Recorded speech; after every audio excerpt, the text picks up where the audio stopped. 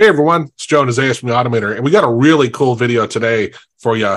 We found this example of how we can use AI to help assist our learning for the students in our course. And so we just signed up for a demo version of it. So we can only upload 1 hour of content. So what I'm going to show you here, which will now, Isaiah, help explain this. So basically on the right side, you will see kind of like a chat bubble or whatever, but this is going to be on your site. So they're giving you a preview of how it's going to look like on your site. On the background, you see this white and so on, but that's not important, because what that would be, the background there would be your website. So just imagine that you put this on the Automator. When they join the site, they will see this little bubble on the right side. And if they click on it, they will see this chat window in which they can ask questions. And here's the interesting part. This is being fed from videos. As you said, you uploaded, what, about an hour of video? We had up to an hour, so I selected what I covered. From that course, from the painless transition from V1 to V2. And that's the thing. Now what we're going to do is ask questions about differences between V1 and V2. And the AI is going to answer based on what we talked about in the course, which is amazingly good, actually. I like that. So what was interesting, because we did a quick demo, we were both really impressed of like, wow, this is really good. I was impressed. At the same time, there was one part I didn't like, and maybe we can figure out how to get around it, because we all know when you use ChatGPT for asking AutoHotkey questions, it often comes up with bad results. Well, that's right. This, and let's say like, how did the auto execute change in V2? So let's see what it does here. So this is one, it should, hopefully is in that hour that we uploaded. And what was cool was it gives you an answer, which is, it gives you our answer. Honestly, that's a really cool part, right? And it puts in references to your video. However, when we did this where we asked one that wasn't something we covered, it was pulling from like probably the internet or somewhere. And we're like, okay, well, those aren't actually right. So exactly. Oh, look at that. Yeah, it is doing the right thing. It gave us enough information. And look at that. The title of the... That's what I was saying. Yeah, okay. It changes. Now, when you click on references, what does it say when you click on references there?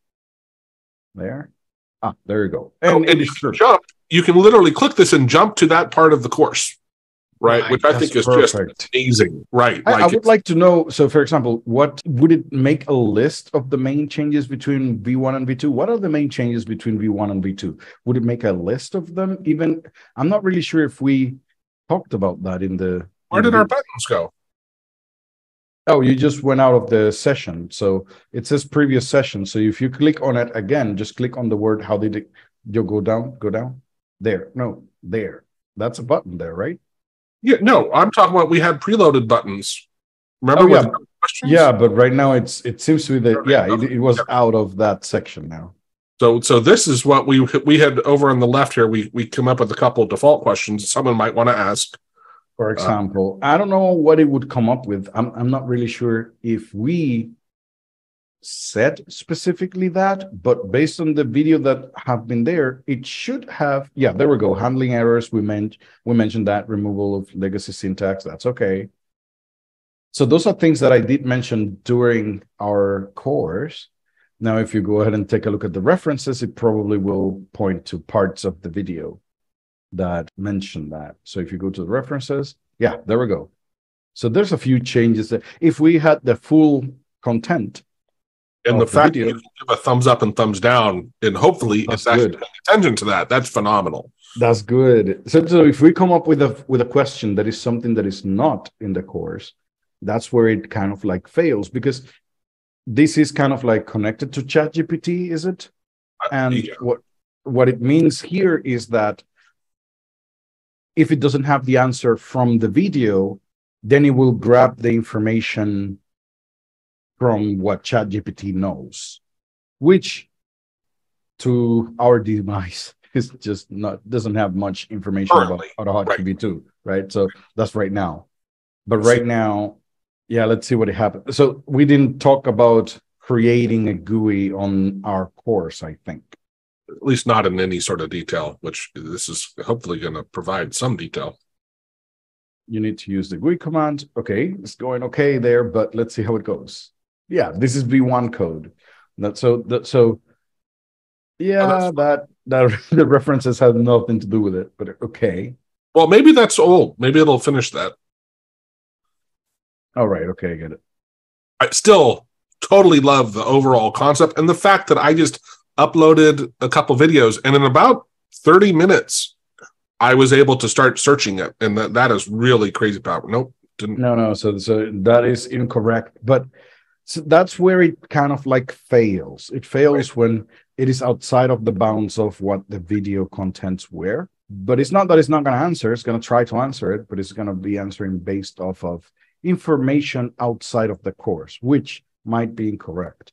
But we were really impressed by the fact that it grabs the information of what you talked. It actually gives the answers on with that context. So if I'm a person, I know my topic, the answer will be very good because they're going to be based off somebody who knows.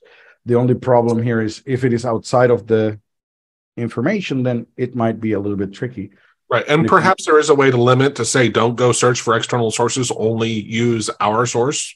Right. So you would just answer like, oh, that was not covered in the video. Yeah. That might be a good thing that we might even suggest them. Hey, we should have an option that if the information is not within the video, then just to mention that this information is outside of the video. Right.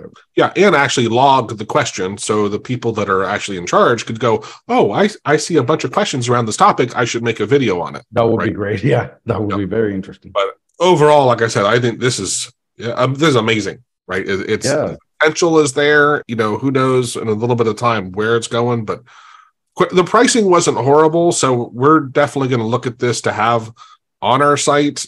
It's a little more problematic than that because in limiting it to within each course or going across stuff, at some point, hopefully we do something like this. Yeah. But yeah, very powerful, big thumbs up of using AI. This is the good thing. This is about connecting that to your website. So if you have a website and you're trying to get, or if you have content, video content, and you want people to be able to kind of like ask a question to the video, which is what you lose with videos. So whenever we create courses, the only thing that we lose is that people cannot ask us questions. We're just teaching, right? But if this way you have a way of asking questions to a video technically, which is great. Yeah, because the answers that are coming back often, like this one wasn't, but before that we had them where it's almost verbatim what you mentioned in the course, but it's not quite. It is using AI to kind of massage what you said, right? And that's where I'd say, because we're working on I had this idea before we even saw this. I was like, hey, let's extract all the subtitles from all of our 1,300 YouTube videos on AutoHotkey. Let's dump those into a database. And then, because we have the subtitles and the timestamps, when people search, they could jump to that video at that point in time, right? The problem with that, of course, is it's only going to list literally the words, or at least the words that YouTube thinks that we had, right? This is taking that a bit further and saying, oh, like, let me go read that and understand it, and then explain it in a different way, kind of. Right. Yeah. Kind of use a little bit of AI to massage it and possibly improve the response that maybe we didn't cover exactly what you wanted. And that's where it's just crazy good, right? So hope you enjoyed that video. If you learned something here or liked the video, please like the video. It really helps us out. That little like button there, and subscribe. We make videos twice a week. We release them. Largest AutoHotkey channel out there. And have an awesome day. Cheers. Bye, guys.